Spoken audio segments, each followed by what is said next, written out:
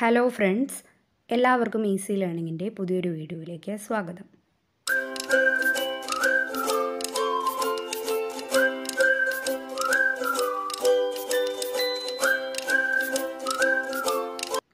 ഇന്നത്തെ വീഡിയോയിൽ നമ്മൾ നോക്കാൻ പോകുന്നത് BCom semester 1 managerial economics module 2-ലെ indifference curve and properties or characteristics of indifference curve എന്നൊരു ടോപ്പിക്കാണ്.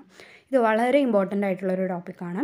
പല പ്രാവശ്യം ഇൻഡിഫറൻസ് കർവിൻ്റെ പ്രോപ്പർട്ടീസ് അല്ലെങ്കിൽ ക്യാരക്ടറിസ്റ്റിക്സ് ചോദിച്ചിട്ടുണ്ട്. ഓക്കെ, അപ്പോൾ നമുക്ക് എന്തൊക്കെയാണെന്ന് നോക്കാം. സോ അത് പറയുന്നതിന് മുൻപ് നമുക്ക് എന്താണ് indifference curve analysis or ഹിക്സിയൻ analysis എന്ന് നോക്കാം. ഓക്കെ, അപ്പോൾ ഇൻഡിഫറൻസ് കർവ് അനാലിസിസ് എന്ന് പറയും, അല്ലെങ്കിൽ ഹിക്സിയൻ അനാലിസിസ് എന്നൊരു പേര് കൂടിയുണ്ട്. The indifference curve was developed by JR Higgs and RGD ആലൻ. അപ്പോൾ ഈ ഇൻഡിഫറൻസ് കർവ് എന്ന കോൺസെപ്റ്റ് ഡെവലപ്പ് ചെയ്തത് JR ഹിക്സും അതുപോലെ RGD ആലനും ചേർന്നാണ്. An indifference curve is defined as the graphical representation of different combination of two goods which yield equal utility to the consumer so that consumer is indifferent to the combination assumed. ഒരു indifference curve എന്ന് പറഞ്ഞാൽ ഒരു graphical representation ആണ്. അതായത് രണ്ട് ഗുഡ്സിൻ്റെ different combination കാണിക്കുന്ന ഒരു graphical representation. Okay, രണ്ട് ഗുഡ്സിൻ്റെ ടു ഗുഡ്സിൻ്റെ ഡിഫറെൻറ്റ് കോമ്പിനേഷൻ കാണിക്കുന്ന ഒരു ഗ്രാഫിക്കൽ റെപ്രസെൻറ്റേഷനാണ് ഇൻഡിഫറൻസ് കർവ്. അതെങ്ങനെയുള്ള കോമ്പിനേഷനാണ്? Which yelled equal utility to the consumer. എന്താണ്? കൺസ്യൂമറിന് ഈക്വൽ യൂട്ടിലിറ്റി നൽകുന്ന കോമ്പിനേഷൻ. ഓക്കെ, വെറും കോമ്പിനേഷൻസ് മാത്രമല്ല, കൺസ്യൂമറിന്, ഉപഭോക്താവിന് ഈക്വൽ യൂട്ടിലിറ്റി, തുല്യമായിട്ടുള്ള യൂട്ടിലിറ്റി, സാറ്റിസ്ഫാക്ഷൻ നൽകുന്ന കോമ്പിനേഷൻ. ആ കോമ്പിനേഷൻ ഓഫ് ഗുഡ്സിനെ കാണിക്കുന്ന graphical റെപ്രസെൻറ്റേഷനാണ്. So that consumer is indifferent to the combination assumed. അപ്പോൾ എന്താണ് സംഭവിക്കുന്നത്? കൺസ്യൂമർ എന്തായി മാറുകയാണ്? ആ അസ്യൂം ചെയ്ത കോമ്പിനേഷനോട് ഇൻഡിഫറൻ്റ് ആയിട്ട് മാറുകയാണ്. ഓക്കെ, അപ്പോൾ കൺസ്യൂമർ അസ്യൂം ചെയ്ത കോമ്പിനേഷനോട് ഇൻഡിഫറൻ്റ് ആയിട്ട് മാറുകയാണ്. ഓക്കെ, ഒരിക്കൽ കൂടി പറയാം. ഇൻഡിഫറൻസ് കർവ് എന്ന് പറയുന്നത് ഒരു graphical representation of different combination of two goods. രണ്ട് ഗുഡ്സിൻ്റെ ഡിഫറെൻറ്റ് കോമ്പിനേഷൻ കാണിക്കുന്ന ഗ്രാഫിക്കൽ റെപ്രസെൻറ്റേഷനാണ്. ആ കോമ്പിനേഷൻ എല്ലാം കൺസ്യൂമറിന് ഈക്വൽ യൂട്ടിലിറ്റിയാണ് നൽകുന്നത്. സോ കൺസ്യൂമർ എന്തായി മാറുന്നു? അസ്യൂം ചെയ്ത കോമ്പിനേഷൻ അസ്യൂം ചെയ്തതിനോട് ഇൻഡിഫറൻ്റ് ആയിട്ട് മാറുന്നു. ഇതാണ് indifference curve. And indifference curve is also called iso utility curve or equal utility curve. Okay, അപ്പോൾ ഇൻഡിഫറൻസ് കർവിൻ്റെ മറ്റ് രണ്ട് പേരുകളാണ് ഐസോ യൂട്ടിലിറ്റി കർവ് അല്ലെങ്കിൽ ഈക്വൽ യൂട്ടിലിറ്റി കർവ്. ഓക്കെ, അടുത്ത നമുക്ക് ഒരു ഇൻഡിഫറൻസ് ഷെഡ്യൂൾ എന്താണെന്ന് നോക്കാം. ഓക്കെ, ഇൻഡിഫറൻസ് ഷെഡ്യൂൾ ഇവിടെ നമുക്ക് 5 കോമ്പിനേഷൻസ് തന്നിട്ടുണ്ട്. Combination ABCDE.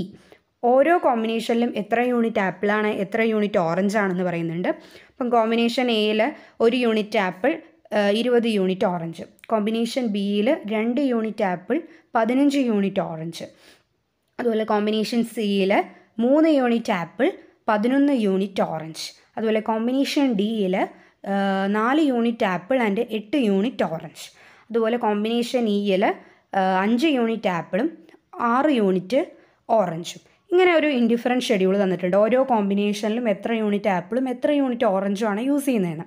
അപ്പോൾ എന്താണ് ഇൻഡിഫറൻസ് ഷെഡ്യൂൾ എന്ന് നമുക്ക് നോക്കാം.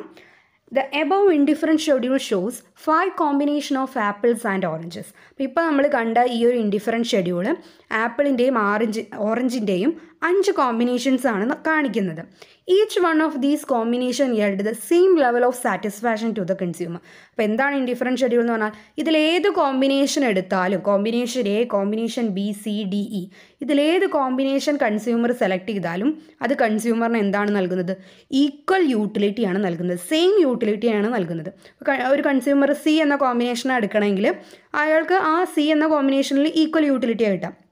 അതേപകരം A ആണ് എടുക്കുന്നതിൽ അതിൽ കിട്ടുന്ന യൂട്ടിലിറ്റിയും സെയിം ആണ്. അപ്പോൾ ഏത് കോമ്പിനേഷൻ കൺസ്യൂമർ സെലക്ട് ചെയ്താലും ആ കോമ്പിനേഷൻ കൺസ്യൂമറിന് എന്താണ് നൽകുന്നത്? ഈക്വൽ യൂട്ടിലിറ്റിയാണ് നൽകുന്നത്. അപ്പോൾ ഇത് കാണിക്കുന്ന ഒരു ഷെഡ്യൂൾ, ഒരു ടേബിളിനെ തന്നെയാണ് നമ്മൾ ഇൻഡിഫറൻസ് ഷെഡ്യൂൾ എന്ന് പറയുന്നത്.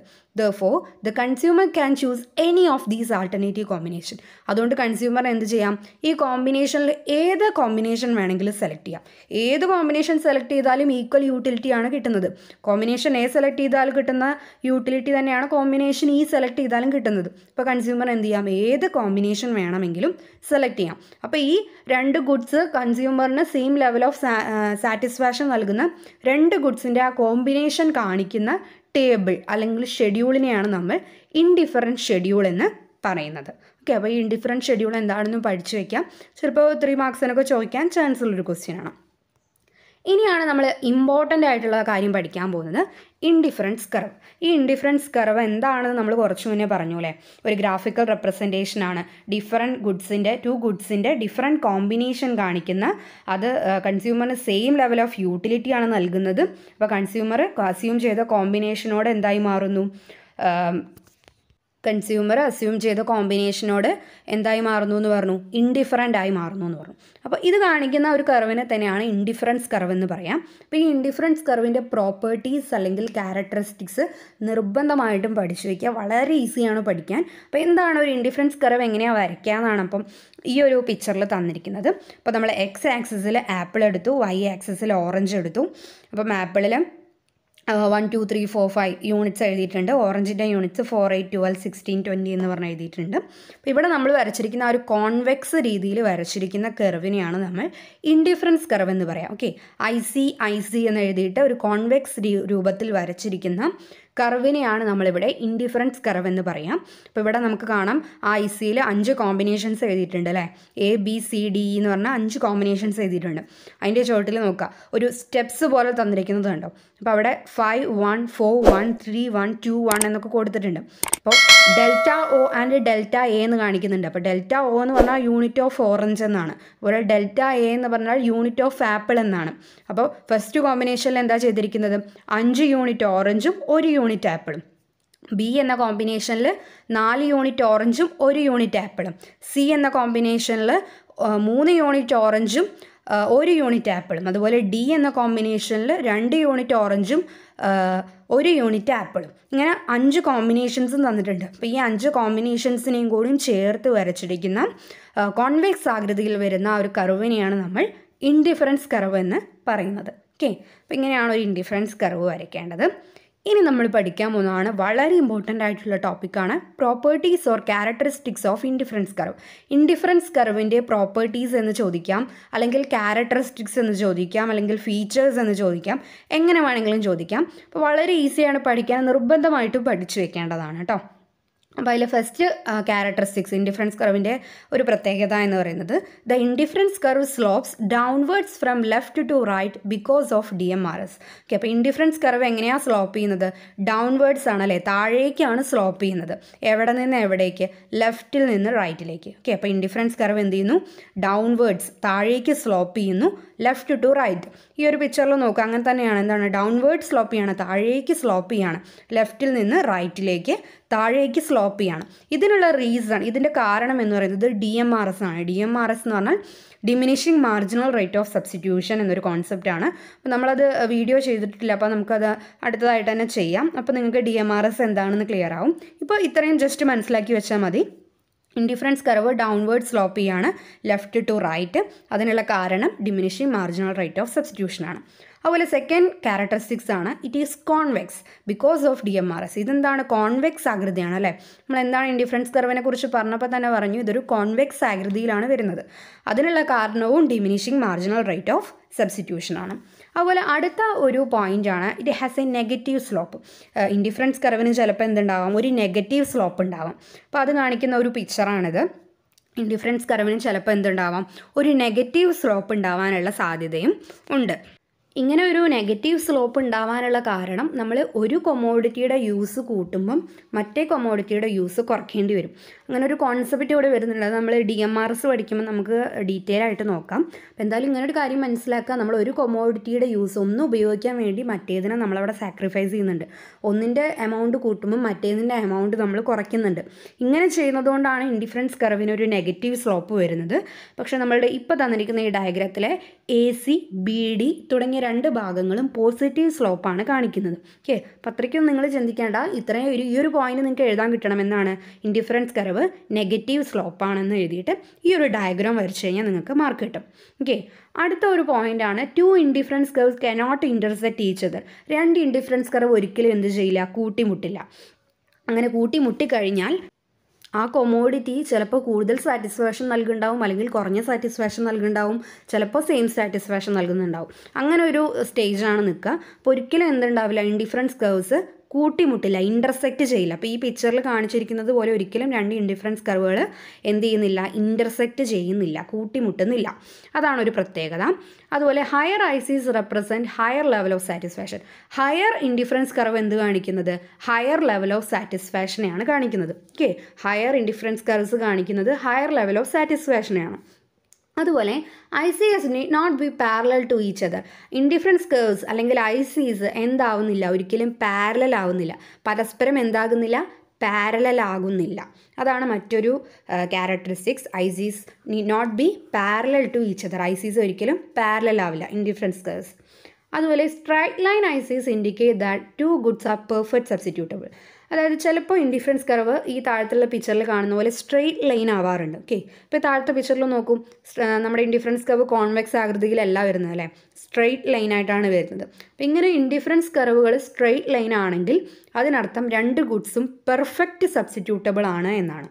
Okay, indifference curve straight line ആയാൽ അതിൻ്റെ അർത്ഥം രണ്ട് ഗുഡ്സും പെർഫെക്റ്റ് സബ്സ്റ്റിറ്റ്യൂട്ടബിൾ ആണ് എന്നാണ്.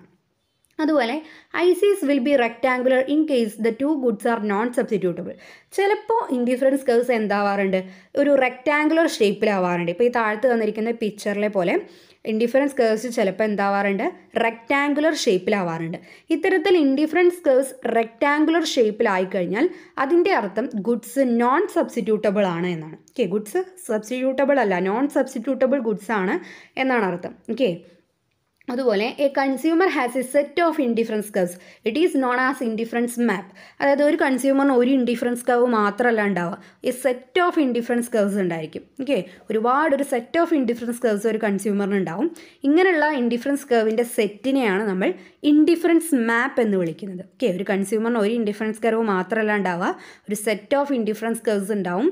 ഇങ്ങനെയുള്ള ഈ ഒരു സെറ്റിനെ നമ്മൾ ഇൻഡിഫറൻസ് മാപ്പ് എന്നാണ് വിളിക്കുക. അപ്പോൾ അതിൻ്റെ ഒരു പിക്ചറാണ് താഴത്ത് തന്നിരിക്കുന്നത്. ഇവിടെ നോക്കൂ, ഒരുപാട് ഇൻഡിഫറൻസ് കർവ്സ് ഉണ്ട് അല്ലേ, IC1, IC2, IC3 എന്നൊക്കെ പറഞ്ഞ് ഒരുപാട് ഇൻഡിഫറൻസ് കർവ്സ് വരുന്നുണ്ട്. അപ്പം ഇങ്ങനെയുള്ള ഇൻഡിഫറൻസ് കർവ്സിൻ്റെ ഈ ഒരു കൂട്ടത്തെ, ഈ ഒരു സെറ്റിനെയാണ് നമ്മൾ ഇൻഡിഫറൻസ് മാപ്പ് എന്ന് വിളിക്കുന്നത്. ഓക്കെ, അപ്പോൾ ഇത്രയാണ് indifference കർവിൻ്റെ properties or characteristics.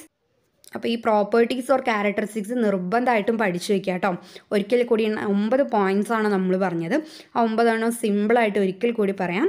Indifference curve downward സ്ലോപ്പിയാണ് from left to right. പിന്നെ ഇൻഡിഫറൻസ് കർവ് കോൺവെക്സ് ആണ്. അതുപോലെ ഇതിനൊരു നെഗറ്റീവ് സ്ലോപ്പ് ഉണ്ടെന്ന് പറഞ്ഞു. അതുപോലെ ഈ ഇൻഡിഫറൻസ് കർവ് പരസ്പരം ഇൻ്റർസെക്റ്റ് ചെയ്യുന്നില്ല, കൂട്ടിമുട്ടുന്നില്ല. അതുപോലെ ഹയർ ഇൻഡിഫറൻസ് കർവ് കാണിക്കുന്നത് ഹയർ ലെവൽ ഓഫ് സാറ്റിസ്ഫാക്ഷനെയാണ്. അതുപോലെ ഇൻഡിഫറൻസ് കർവ്സ് പരസ്പരം പാരലൽ ആയിരിക്കില്ല.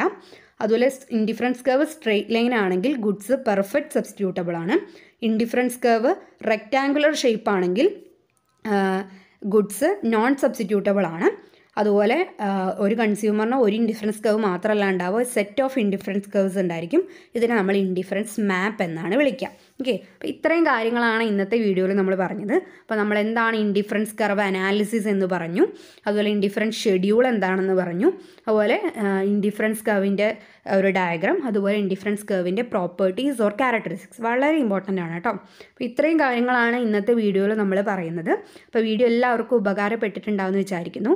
വീഡിയോ ഇഷ്ടമായിട്ടുണ്ടെങ്കിൽ ചാനൽ സബ്സ്ക്രൈബ് ചെയ്യുക, കൂടാതെ ബെല്ലൈക്കൺ കൂടി എനേബിൾ ചെയ്യുക. എങ്കിൽ മാത്രമേ ഞാനിടുന്ന വീഡിയോസിൻ്റെ നോട്ടിഫിക്കേഷൻസ് നിങ്ങൾക്ക് കിട്ടുള്ളൂ.